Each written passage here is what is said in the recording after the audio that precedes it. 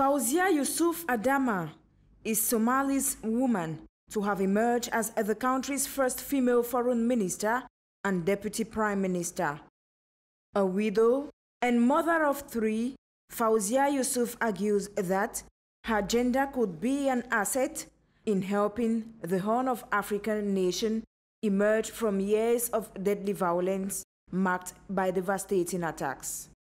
I think it's about time to fight for our rights as citizens, as women, and as politicians, and try to solve the problems this country is facing for the past 30 years. There was mayhem in this country for the past 30 years. Atrocities committed are not comparable to anywhere else.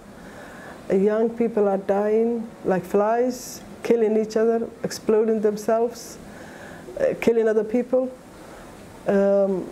Unemployment, very poor educational quality in education, health, and everything else.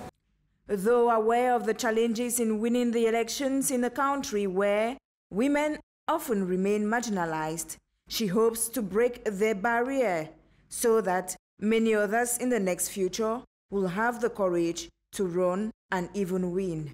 I thought, as a woman, maybe this country needs the leadership of women to bring peace and stability, political stability into this country. That's why I decided to run for president at this time.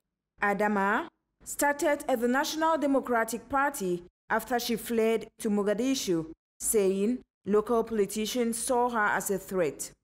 However, as Somalia moves towards a long-delayed presidential election scheduled for October, Fawzia hopes to get to the top.